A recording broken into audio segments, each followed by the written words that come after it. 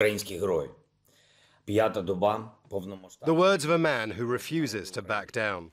The fifth day of the full-scale war of Russia against the people of Ukraine. We stand strong. We lived through that much over these days, what other people wouldn't experience in decades. Some diplomacy is taking place between Russia and Ukraine. A delegation met on the Belarus border. It's unknown what was talked about, but it came as the EU Parliament held a special session about the Russian invasion of Ukraine.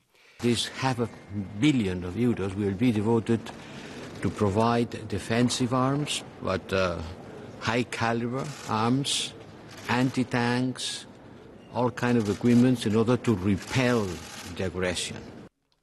Tanks roll into Kharkiv. Missiles are seen on the roads as fighter jets fly overhead.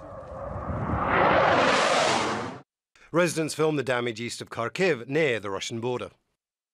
In eastern Ukraine, fuel tanks burn, and the scene is repeated in northern Ukraine, and will be over the coming days as both sides fight on.